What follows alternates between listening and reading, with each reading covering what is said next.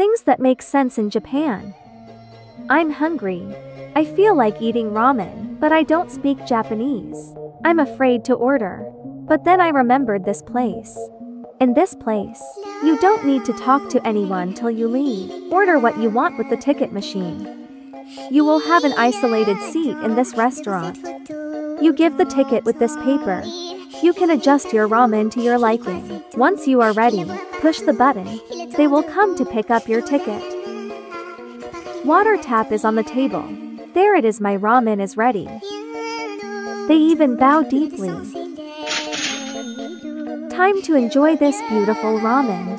Yummy, but people around me is noisy.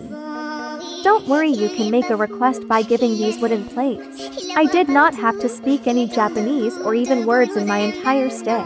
Did it make sense?